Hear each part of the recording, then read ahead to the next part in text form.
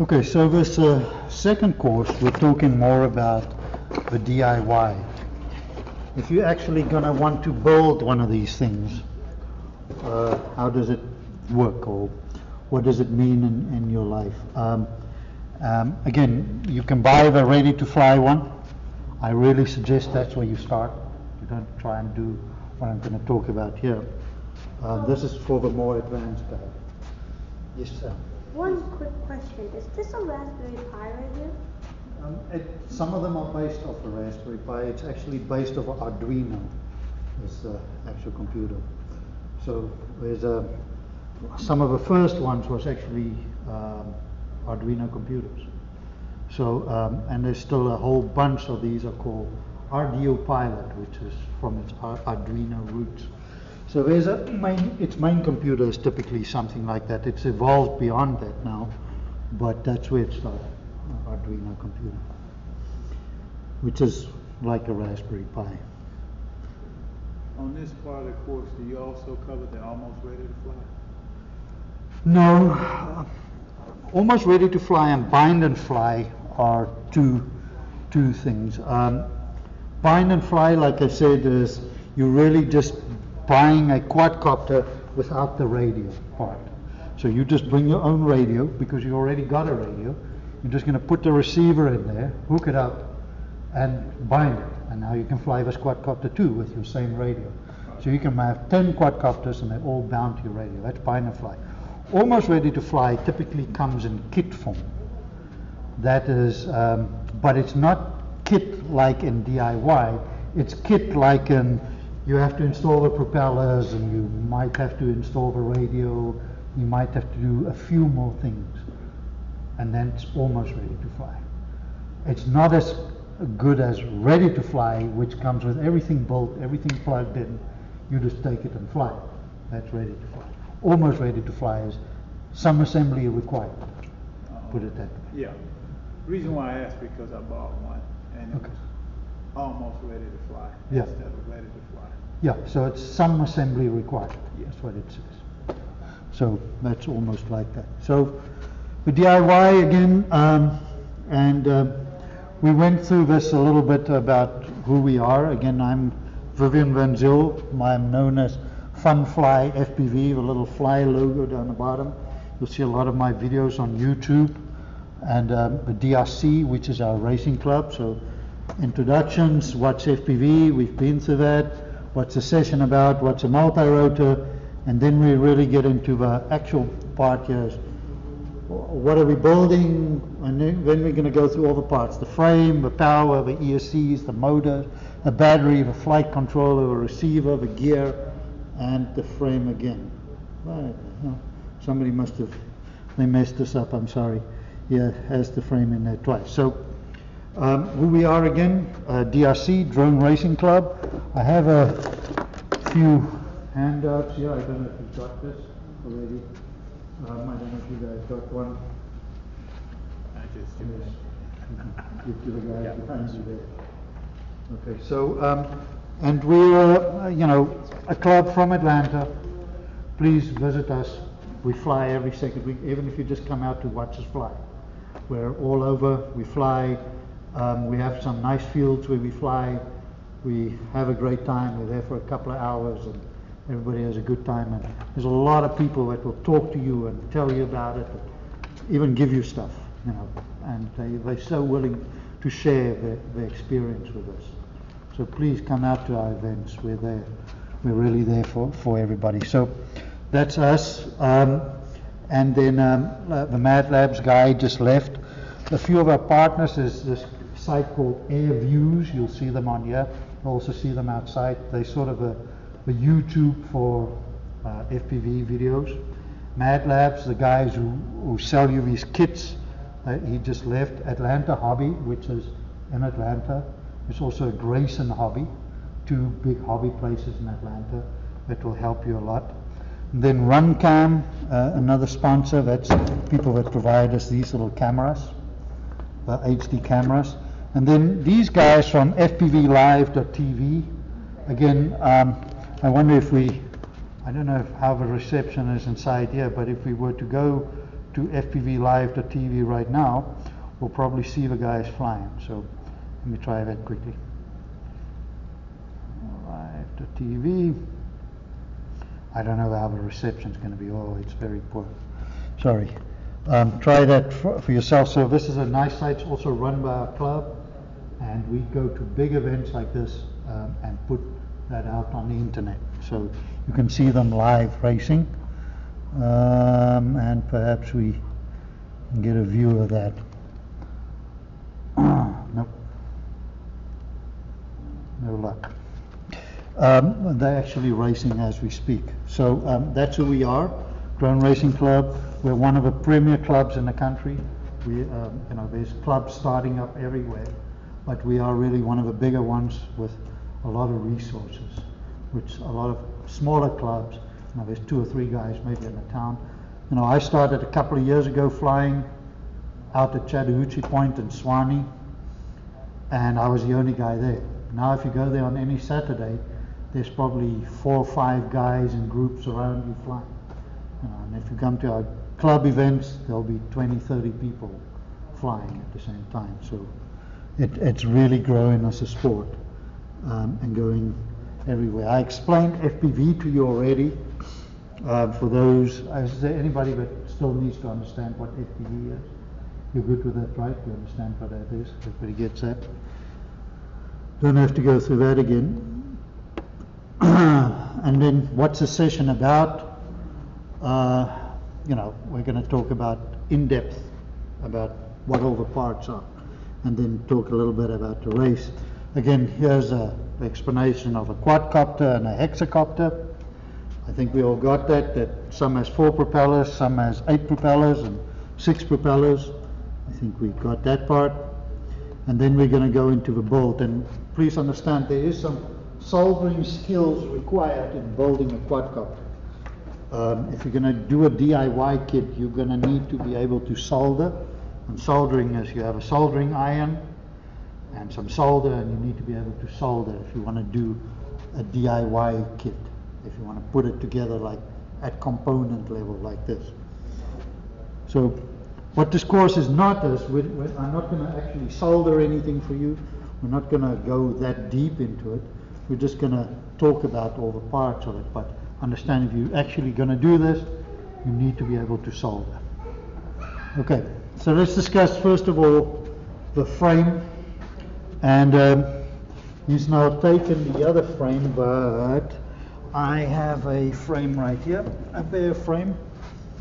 This is an Eris 280 frame, and it's 280 because the distance between this propeller and this motor here is 280 millimeters diagonally across. So that puts it in a 280 class. You get ones that's smaller. We typically in the club fly 180 class, which is 180 millimeters between the two. This one, which is between 250 and 300, that's a second class. First class is between 150 and 250, 250 to 300, and then above 300, this one is a 450, I think, 450 or 550, meaning the distance between there is 450 millimeters. So this is by far the standard racing frame. Everybody flies either a 180 or a 250. This one's a 280, so it's in the second class up. This is the most popular class. So the frame, if you look at it, this one's made of carbon fiber. It's very light. Carbon fiber is a very strong material, and I'll give it to you now. And it's either carbon fiber or it's made of G10, which is fiberglass. It makes it very strong. Unlike this quadcopter, which is made of plastic, if I were to crash this one, it would almost be destroyed. This one I can crash 10 times every time I go out, and the only thing I'm going to break is the propellers, which are very cheap. But that's why this is made of fiberglass and carbon fiber, so that it's very strong, but it can take a beating. Meaning you can actually crash it and it won't break. But if you do break it, it has little bolts and those things to screw off, and the arm comes off, and you screw another arm on, There you go. You have a quadcopter again, and you fix it. So that's the frame. The propellers, if we talk about propellers, they come in different sizes. Here is a 4-inch propeller, small little propeller. That's typically on a 180 class quadcopter. You fly a 4-inch propeller. There's a 5-inch propeller. That's typically on these quadcopters. You'll fly a 5-inch propeller. And that's on the 280 class, and then you can go up, of course, from there and have 6 and 8, and you see this guy's got a 9-inch propeller, so that's much bigger. Now, propeller is not only measured by its size, meaning it's from here to here is 9 inches, but it's not just its size, it's also its pitch. You see it has a little pitch in there, and so a propeller is typically rated, and it has a number on there, and this one is called a 50-30. So 5 inches, 50, and 30, its pitch is 30 degrees. So this is a 50-30 prop. This one here is a 40-45, 4-inch and a 45-degree pitch. And the pitch makes difference in how much power the prop produces. Of course, a prop with a bigger pitch gives you much more power, but then your motor needs the ability to turn a prop at that pitch. So the motor versus the prop versus the size versus the pitch, there's a lot of math in there that you need to understand. You can't just take any propeller and stick it on there and hope it flies. You need to understand the math between how much power you have, the size and the pitch of a propeller. So that's a little bit about the propellers. The shape of a quadcopter, this copter is known as a H-copter, an H-quadcopter, because it's in the H form. There's a long piece in the middle and things coming out the side. That's an H form. This guy is more in an X form, meaning it's in an X. Where this guy is more of an H. If that makes any sense. By far, the most racers would prefer an H because it gives you more place to put components and stuff inside. Where an X, you really just got this little piece in the middle to put something. An H gives you this longer area to mount more equipment inside. And then the cameras, we spoke a little bit about the cameras. You get a small FPV camera like this one. That's the low resolution camera that's inside a quadcopter that the pilot would view from. It's low resolution but high rate, meaning things happen in front of it and you immediately see it in your goggles. You can also mount on there a higher resolution like a GoPro type camera or a run cam. But these cameras, because they are high resolution cameras, by the time the camera has to take in all that information in high def, record it, plus send it all the way to you on your goggles, so you receive it and try and display it to you in iRef, there's a half a second delay. And if you're going at 65 miles an hour, you do not need to know half a second later that there was actually a tree in front of you. So you want to fly with lower resolution at this time. Also, if you're flying at that high speed, you'll see all the pro pilots, they prefer lower resolution because it's just too much information for your brain to, especially if you're in FPV racing. You're going around a course, you don't want to see the scenery, you want to see what's next. You don't care that there's all this stuff happening around you. But a guy who's flying this quadcopter, which is a filming quadcopter, he absolutely wants high def. So what if he knows half a second later that there's a river down there? Doesn't bother him, but he wants to see the scenery and look around. So he'll have a high def camera on there. This guy will have a low definition, much faster camera. But he's flying. All he cares about is where's the next gate and how do I get through it. He doesn't care about the scenery. So that's a little bit about the cameras. So the frame, of course, I spoke about the material.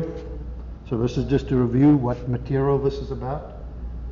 And that's carbon fiber. The mounting options, An H-frame has much better mounting options, like I said, than an X-frame, so you can mount things much easier on there. The nuts and the bolts, pretty easy. You just tie them in there. But believe it or not, even those are made out of aluminum to keep the weight down, because every gram on a quadcopter like this, a racing quadcopter, every gram that you don't have to pick up into the air with the propeller matters. So all these standoffs, everything's made of aluminum to make it as light as possible. So that's there. And then cameras, we spoke about that. We know that there's a front-looking camera like this one, a low-resolution camera, and then you can also mount on top a higher-resolution GoPro, something like that for recording. And that's where most of those videos, if you look at our videos, you'll see people recording in high definition. That comes from these cameras. That's on top. So then looking at inside the motors, and there's a typical motor. That's what a motor looks like. It has 3 wires, like the picture shows there, between the motor with the propeller on top, and you'll see there's a little nut over here that unscrews. Your propeller would fit on top there. You put the nut back, and that's how a propeller fits onto a motor. But this motor has 3 wires, and those 3 wires are connected to this thing, which we call an ESC. So motors comes in all shapes and sizes again. You can see here's a 1306 motor. See how tiny that is? This is a 1806 motor. See, a little bit bigger. That is a 22 motor. So as with the propellers, motors have a certain number. This one is called a 1306, meaning it's 13 millimeters wide and 06 high, 6 millimeters high. This is a 1806 motor. It's 18 millimeters across and 06 millimeters high. This motor over here is a 2836. Oh God, that gets all wrong, but it's 28 across and very high. It's a very tall motor. So, but each one of these motors have a different output and a different amount and size of propeller it can swing. Obviously, you can't put a big propeller like that on a tiny motor like this. So on a tiny motor like that, you would put a tiny propeller like this. And a tiny propeller and motor like that, you wouldn't put on a quadcopter like that. You would put it on something small like this. So you see how it all goes together? The size of a propeller versus the motor versus what you want to lift. So that's very important on the motor. So those motors are 3 wires that come out, and that goes into this thing called the ESC. And the ESC, you will see, has a microprocessor on there. It's actually a computer on there. And it has these wires, and that's, let's call it its network connection to the main computer. It also takes voltage, and its main job is to convert the voltage into these 3 wires, which turns the motor.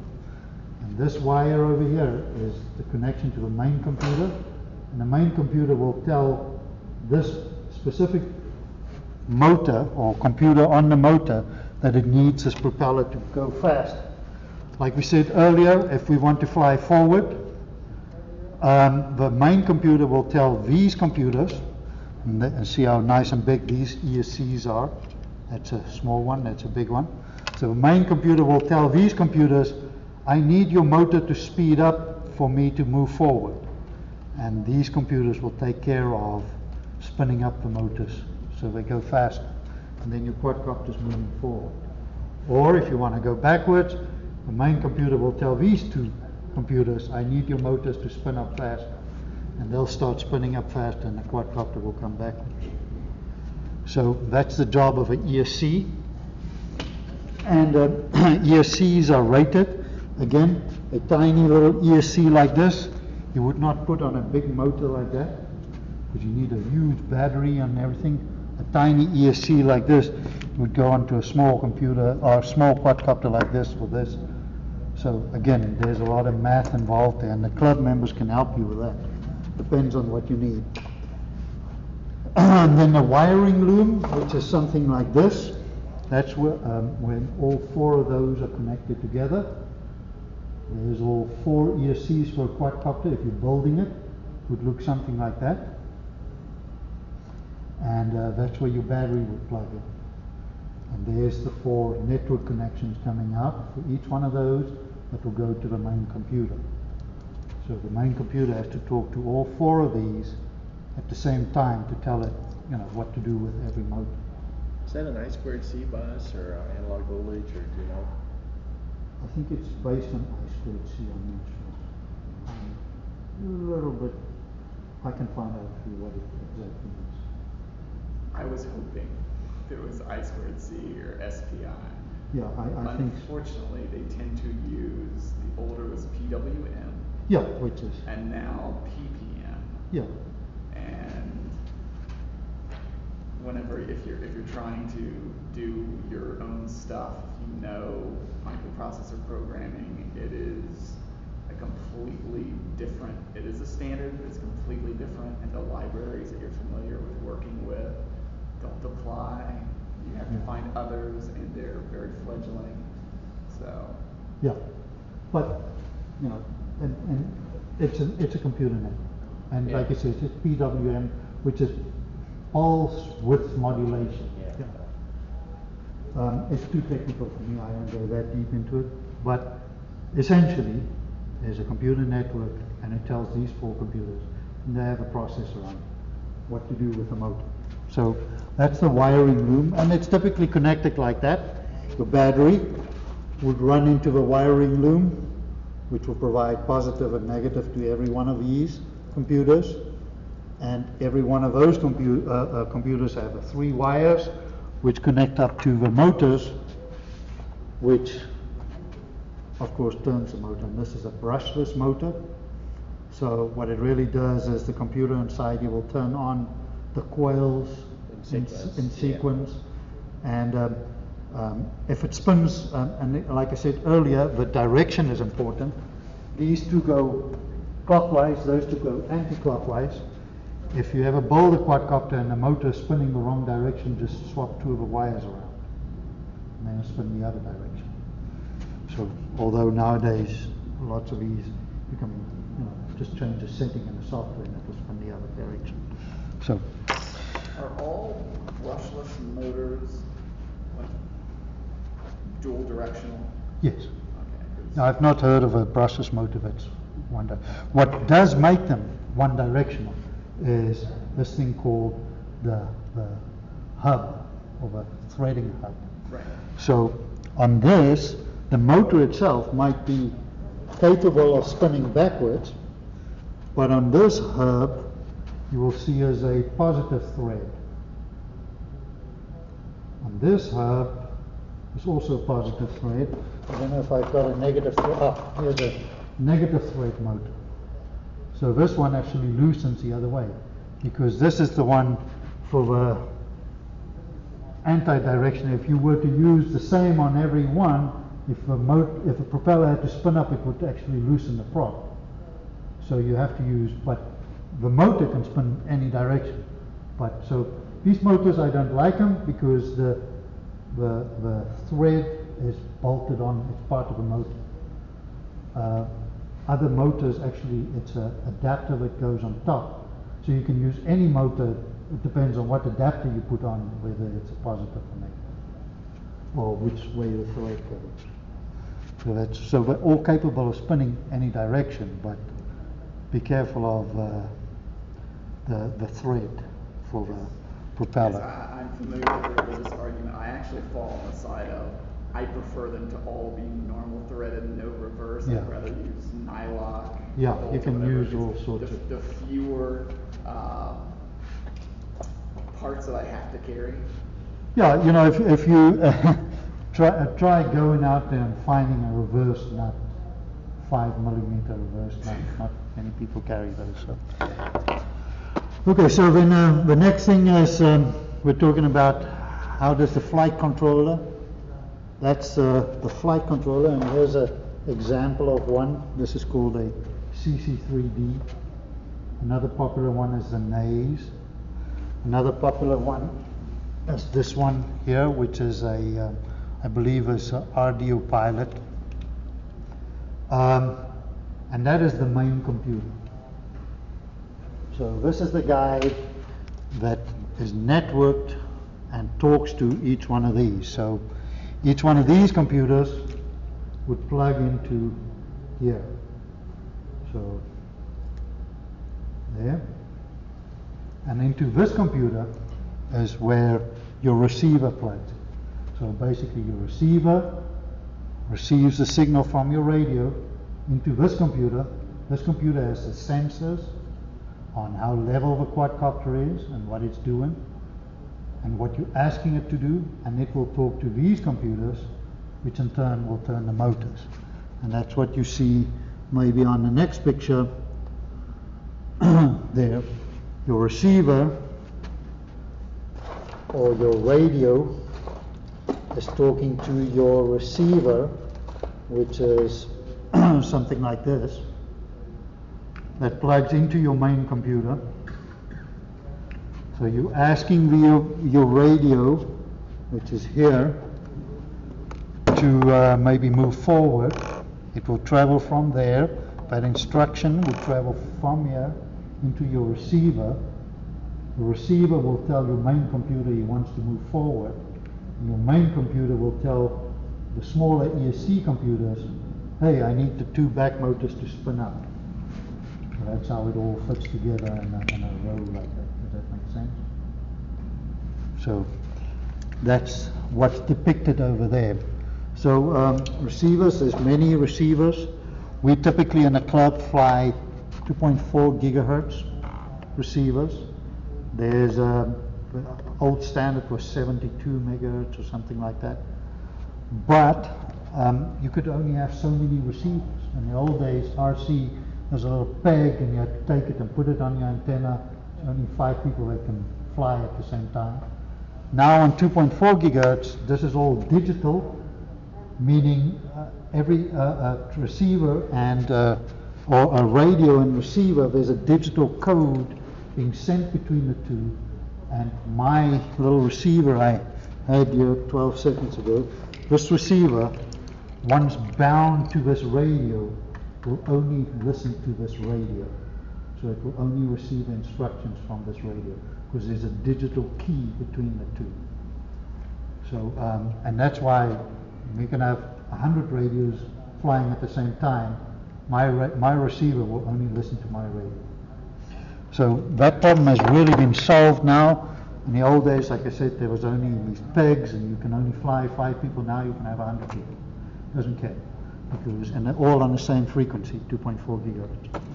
There are people who fly 1.3 gigahertz. There are people who fly, but those are guys who's flying 20 miles away on a wing or something like that. You can do that, but there's legal ramifications there. You know, you need a ham license and that kind of stuff if you want to go that far.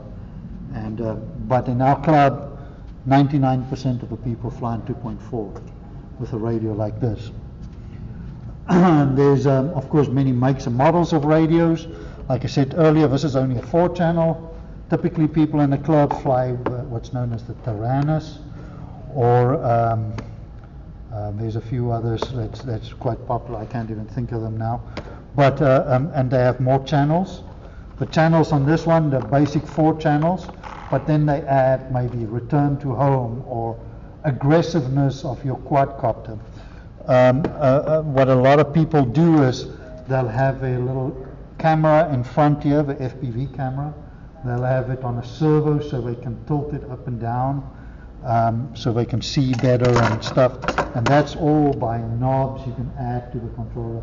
But then it gets expensive. You know, your radio gets expensive once you go over that. But a good radio is a Tyrannus, and it has, I think, 16 channels available, not just 4 like that one. So that's pretty nice. And then security, is solved in this because there's a digital key between us. There's no problem like in the old days. Where the problem does come is when you add this thing on top of the other thing, and that's how the last piece, and that's adding FPV to this. So we spoke about the motors, we spoke about the ESCs, we spoke about the flight controller, we spoke about the receiver and the radio, but now we're adding FPV on top. And FPV typically is standalone, and we try and not let it interfere with anything else. And that is a camera in front, FPV camera in front, and an FPV transmitter at the end. So that typically looks like something like that. There's an FPV transmitter, and this thing runs on 5.8 gigahertz. This is a quite big one. Of course, inside here there's a little tiny one inside there. Inside this one, the FPV transmitter is over here. And this is what carries your video signal. And this runs on 5.8 gigahertz. The radio runs on 2.4 and this on 5.8. The big problem with this at the moment is it's not digital, it's still analog video traveling. And that means there's only so many channels. If you come to an event, they're going to make you check in what frequency you're on because there's 32 channels available, but in reality you can only fly about 4 or 6 at the same time. So, and what the problem with that is I'm flying over the trees over there and suddenly my buddy turns on his quadcopter, which is on the same frequency as mine, and I'm looking at his feet. Meanwhile, I was over the trees over there, and now I'm looking at his feet. I have no idea where I am. I'm looking at his feet. I don't know where I'm going. I have no idea. That is a huge problem we have in FPV. That's why even at this event, everybody had to come check in that flies FPV, because while a racer is up there in the parking deck going 65 miles an hour and somebody over here turns on, suddenly he's looking at the popcorn machine while he was about to go through a gate, you know. It's a huge problem for us as we need to, you know, hopefully this will get solved in the future so that it's the same as this.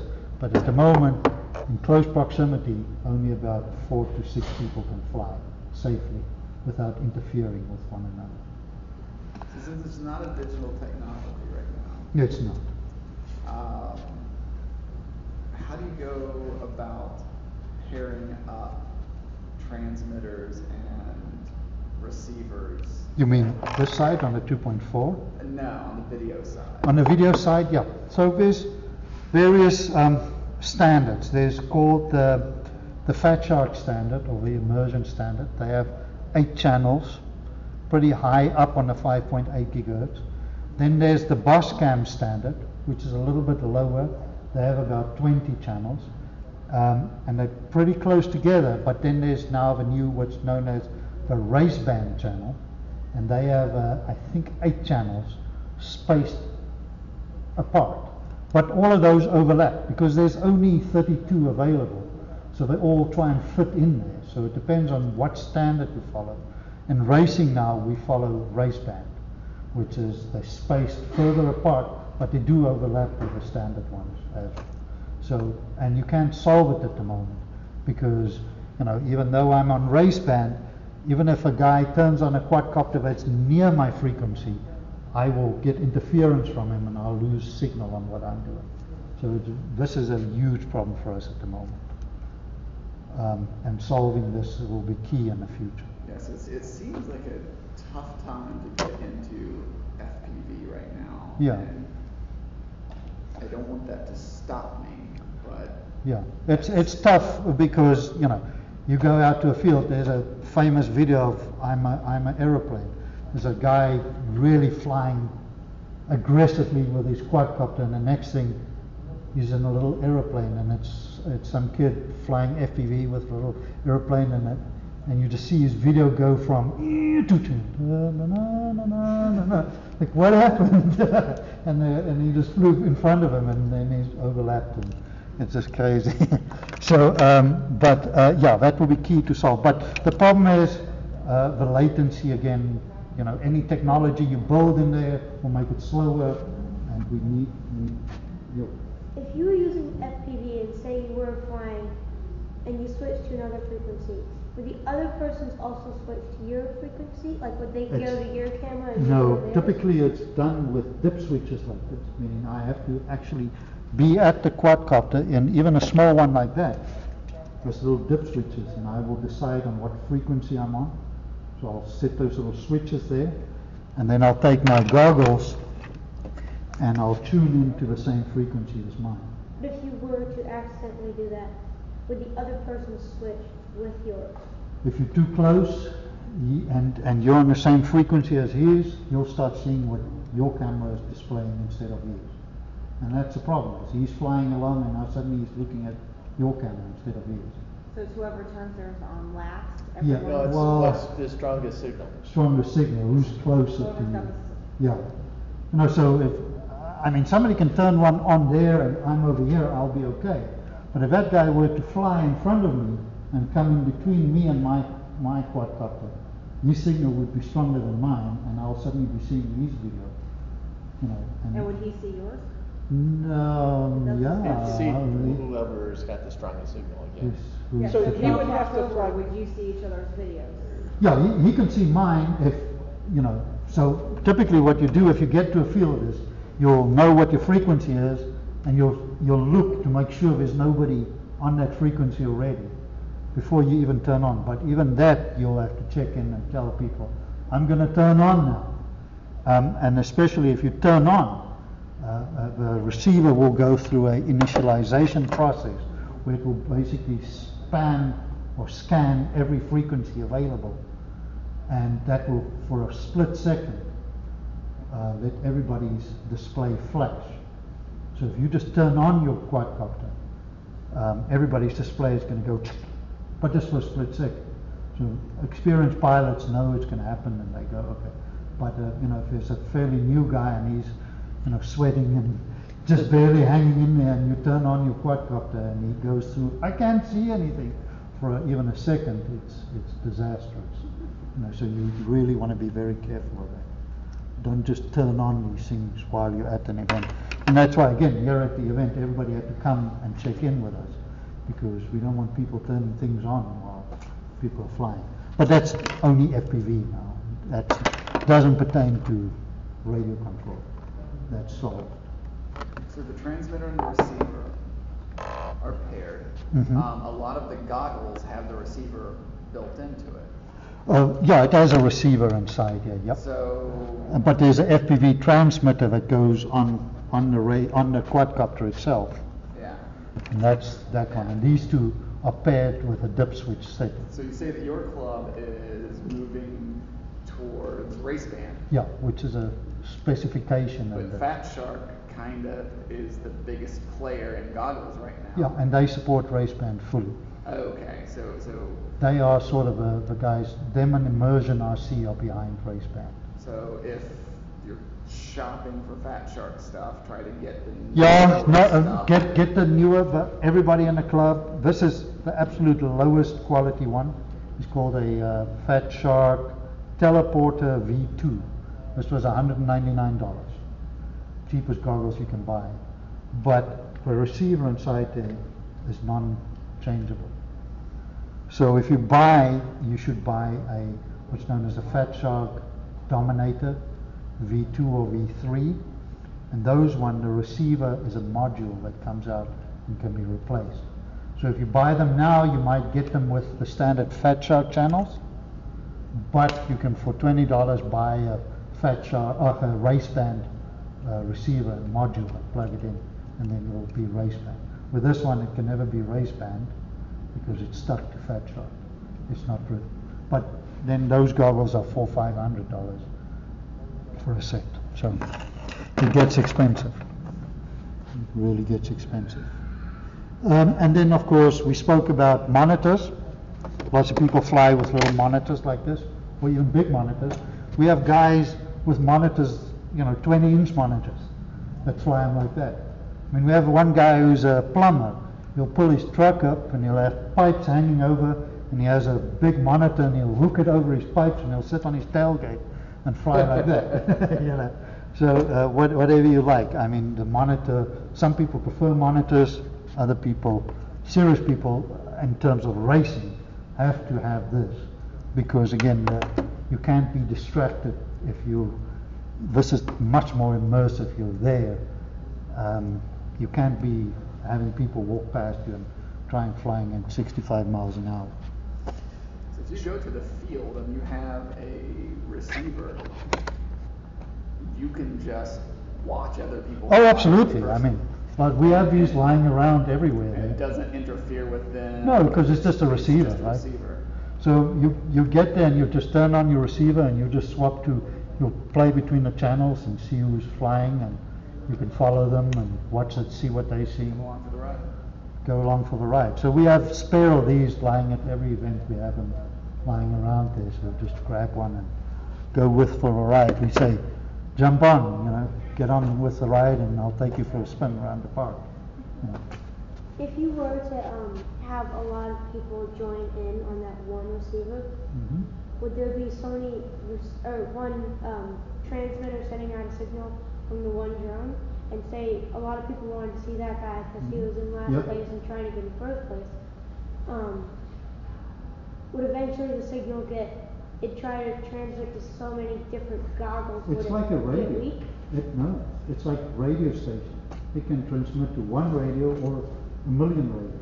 The signal doesn't get weak. It's a broadcast. And that's what this thing does. It broadcasts my FPV camera's view, and I can have 1 or 1,000 of these viewing, as long as everybody's just on the same frequency. So that's not a problem. Not a problem at all. And then we spoke a little bit about latency, of course. Once the resolution goes up, the latency comes down. Once you add encryption and security, the latency, all of that processing brings the latency down. And today we just don't have that kind of processing to make it safe, because even a 100 millisecond delay is too much when you're racing. The next, that's about it. Yeah. We spoke a little bit about the races earlier. So do we have any questions? Any other questions? I was kind of curious about, as far as getting used to the first person view. I know at first you might have a little bit of like queasiness. Yeah. Is it easier when you're flying it yourself versus trying to watch somebody else and you're kind of out of control? Yeah, I think what you should do is go sit around, get your goggles or your monitor or borrow, sit around and watch people do it. And they'll be flying, so sit down, don't try and stand up. But it's easy because you're not, but once you start actually being in control of it, it gets, I sit and do this. And everyone's like, what the hell are you doing? It's like, whoa, go, no. I actually do that physically still today, because you're there. I mean, you feel like, I'm gonna hit the tree, but you're not actually there, and it's very surreal. I mean, especially you hear the sound.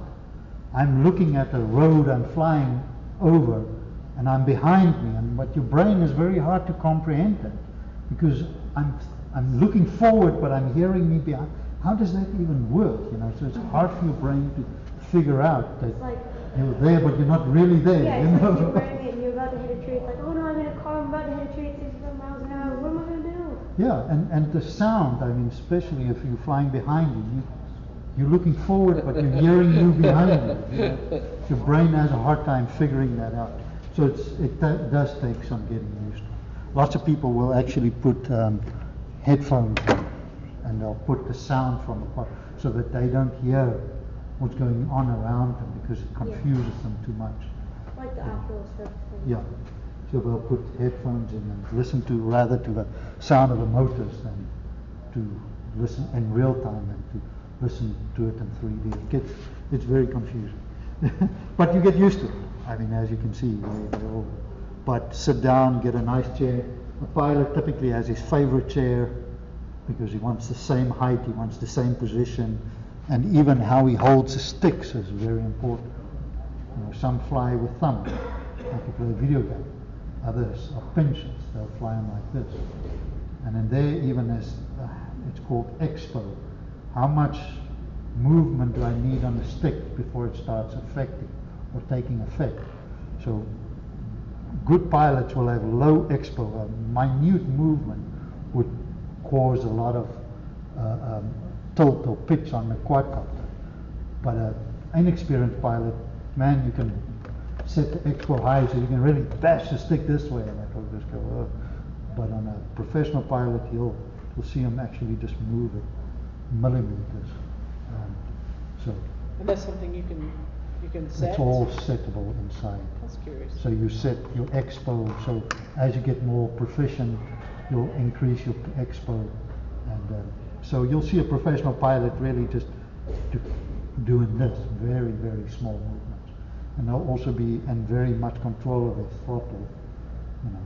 2 questions. I remember my one earlier. So, if you, with the expo thing, if you were to move it up on the side where your throttle and where you swing it back around is, would that affect the throttle also? So like would the throttle be a lot more touchy? If you put a higher expo, yeah, throttle typically you don't put expo on throttle, you typically only put expo on your pitch and roll. Throttle you want it to be really as much direct as you want. Now 100% needs to be 100% and 50-50. You wouldn't want to put expo. So most radios don't even allow you expo on throttle, because that is really a one-to-one relationship.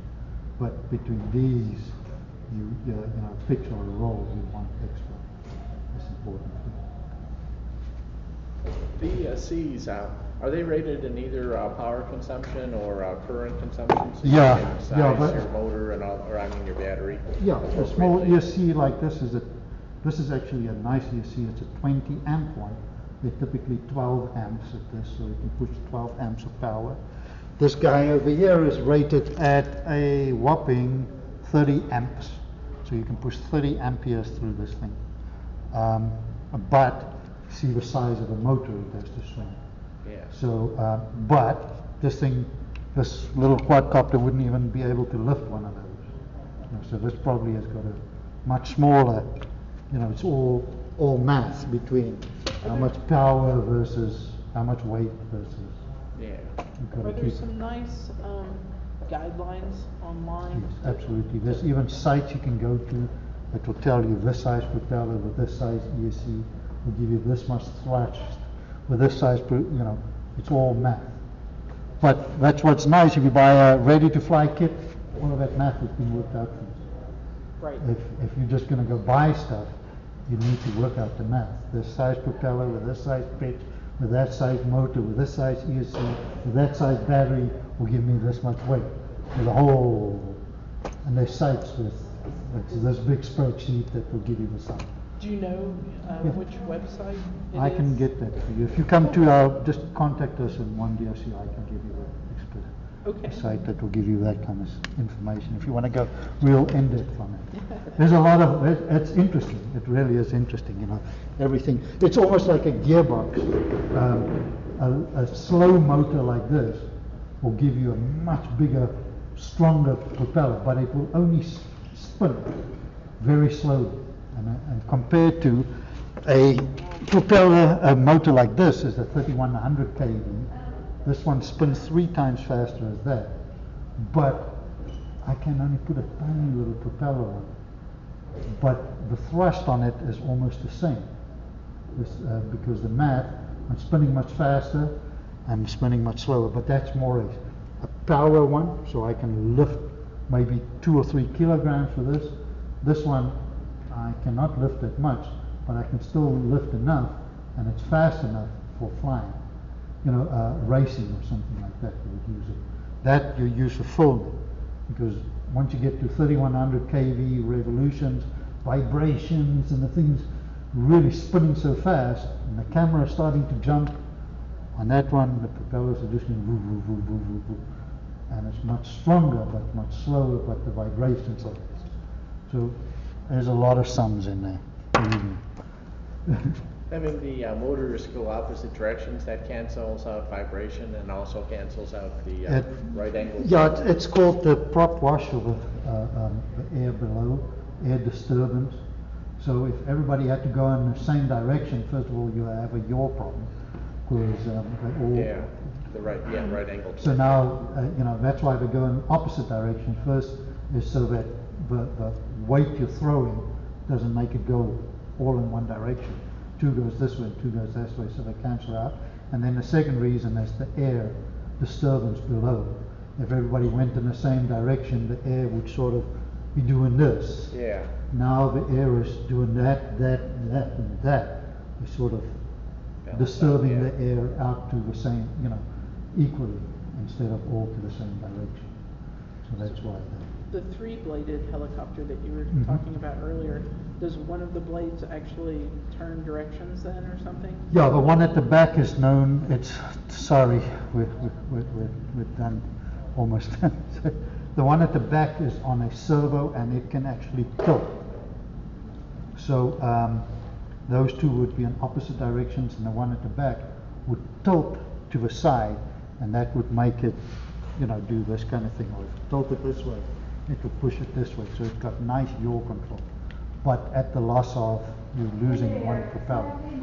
So you're losing amount of weight that you can carry. When you say yaw, that's the tilting? but That's the- separate from pitch? Yeah, pitch is this kind of thing. Uh-huh. That's roll. Yaw is Oh, doing okay. this, turning on its own axis. Y'all, 3 letters, and it steers like a car. Yeah, You steer your car with y'all. Hopefully your car. yeah, never left pitches and or right. rolls. Right, okay. But if a pilot flies and he goes into a corner, a normal, you can of course fly there, then turn left and fly this way, and turn left and fly this way. But in reality, how you fly is you use a combination of yaw and roll and pitch. So as you come into the corner, you would actually drop the one side and you would yaw at the same time. And that's how you would turn it. You wouldn't actually do this, and then this. So as you start out, that's how you'll fly. You'll fly there, you'll turn left, and you'll turn left, and you'll come back. As you get experience, you'll do that. You'll do a combination of the yaw and the roll and the pitch. But the computers on board do a lot of that for you. It's not as difficult as it sounds. Okay? You good? Is he interested in that? Yes, for a long time. He has a couple friends, but Excellent. he wants to Some build of his them own. built in, so. Yeah, so come see us and we'll help you build. No problem. But I don't want it to be like super expensive. No, like I said, it's people will give you. Just come hang out with us for a day. Also, I don't want to have to go through all the trouble of first person view. I just want to have something that I can easily fly around. It might be big enough to go a little ways away and still see, or small enough to fly in the house and just walk behind it. Come see us. I actually nowadays my kids in their rooms, I don't do room inspections anymore. I do it via drone. I sit fly You pick around. up the dirty laundry too with that too? Yeah, I just fly there and check it out. Thank you, it looks good.